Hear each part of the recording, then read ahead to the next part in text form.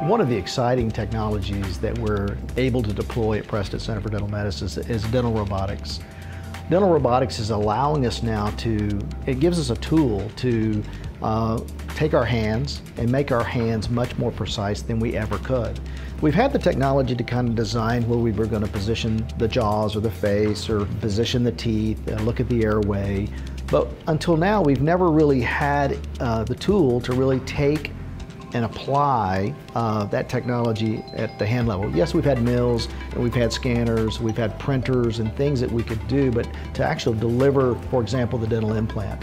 And now with dental implant robotics, we're able to place the implant very precisely. It gives us an ability to predictably know where the implant will be to come out of the tooth in the precise manner so that we can predictably put the tooth in the right position where we've not had that capability before.